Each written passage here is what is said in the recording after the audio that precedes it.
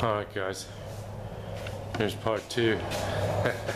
I'm sure it's more than part two, but that was part one.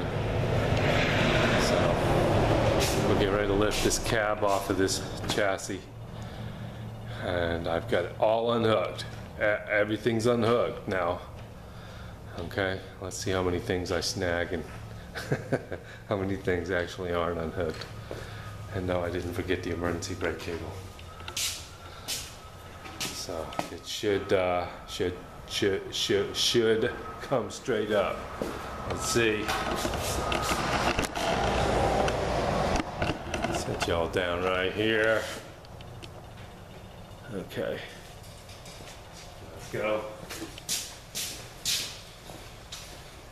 I got my pads on the edges of the cab. Sure.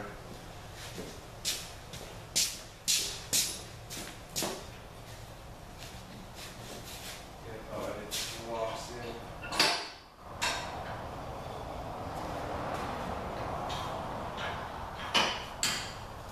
There's none of them will lock either.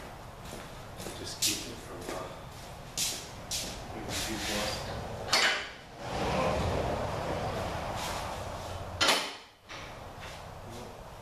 One out of three ain't bad.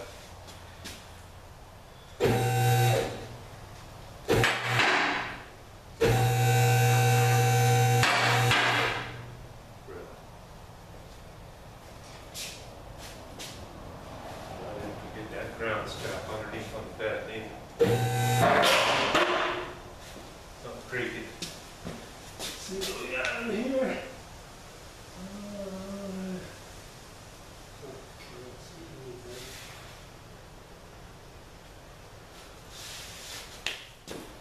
I got a creak.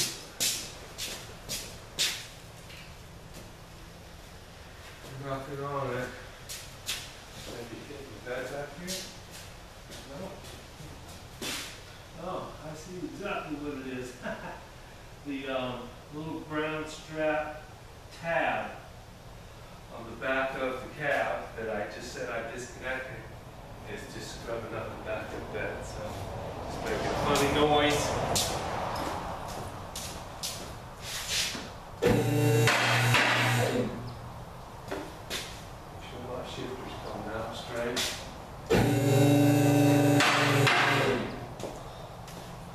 There's a huge hole cut in this chassis.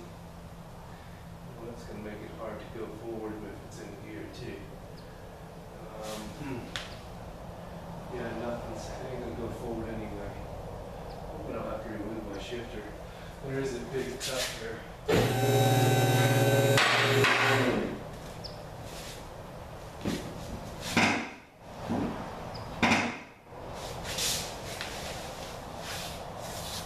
Oh yeah, shoot, there's another 6 inches. That's just my cover. They cut a huge hole in this floorboard.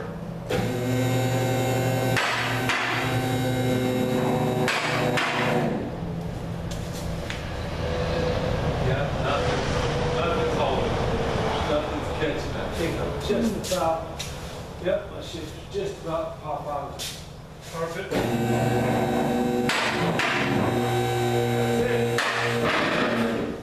Looks like the arms are rubbing on the bed. Nope, that's my little ground tabs. But here, let me come back here with the camera and show that creaking noise. Oh, sorry guys. Everything coming out good. Got my shifter to come out. If you can see, there's a massive, massive hole cut in that floorboard.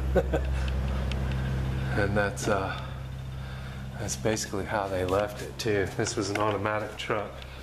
But yeah, the little ground tabs here, that little ground straps, ground two, one on the other side, is just creaking up the back of the bed.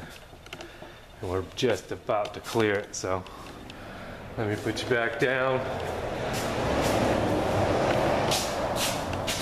That one came off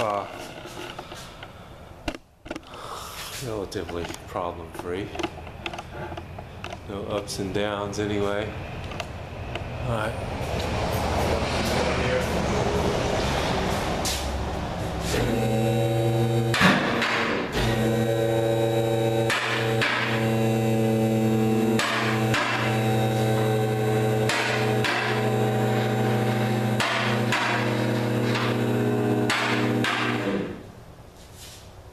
Put some kind of lube on my lip. It's groaning a lot more.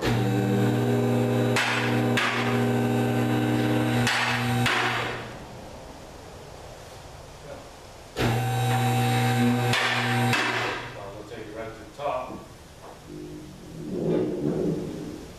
Okay. Well, that part's done. Let's see what the monstrosity looks like over here. I mean, it's just a cluster of wires and mass and everything. But yeah, that cab will sit a lot lower on this frame, which will make it a lot nicer. See how the Dodge frames drop down. That's what I was saying the other day. They have a large hump in the back for mounting your bed. But the cab will sit nice and low, and then after the front end gets lowered down even more, then tires will tuck right up underneath them fenders over there. So it'll look cool. Now all we got to do is make our space for the engine to fit under the dash and all that stuff. But yeah, it's kind of why I bought this lift 2-post, was to pick Corvettes off of the frame, which I've done a bunch of times already.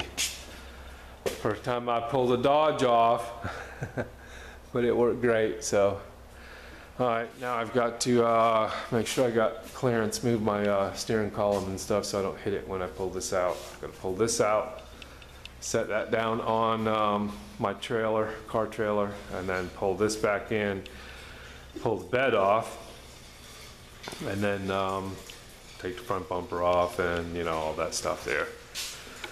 Adapt, bend, mold, fit, all the good stuff.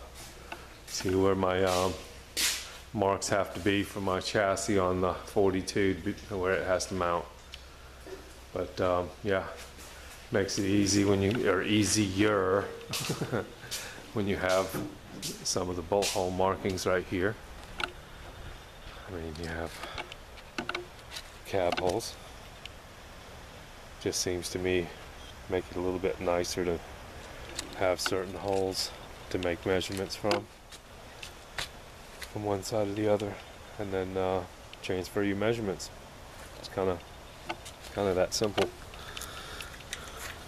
All right, guys, let me get this chassis out, get that cab out, get the bed off, get this chassis back in, and start figuring and thinking, molding. All right, y'all have a good day. Thanks for watching.